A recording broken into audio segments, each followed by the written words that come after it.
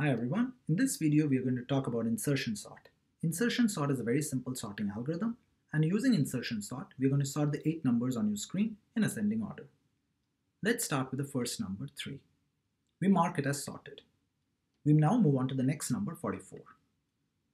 We compare 44 with 3.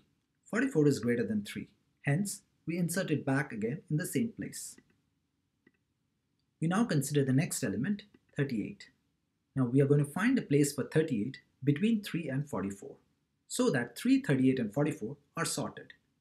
How do we achieve this? We first compare 38 with 44. 44 is greater than 38. Hence 44 is shifted one place to the right. 38 is next compared with 3. 38 is greater than 3. Hence this is the correct position for 38 in this sorted order. Hence we insert 38 between 3 and 44. At this stage of the algorithm, 3, 38 and 44 have been sorted. We now consider 5. We first compare 5 with 44. 44 is greater than 5. Hence, we move 44 one place to the right. We next compare 5 with 38. 38 is also greater than 5. Hence, we move 38 one place to the right. We next compare 3 and 5. 5 is greater than 3.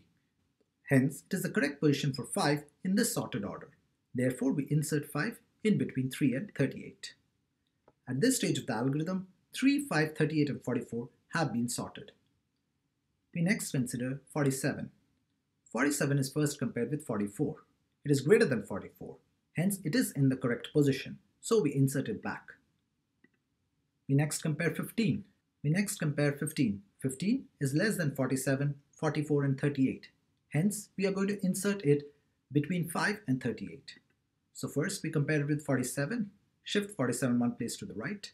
We compare it with 44, shift 44 one place to the right. We compare it with 38, shift 38 one place to the right. And then we insert 15 by comparing it with 5. Next, we consider 36.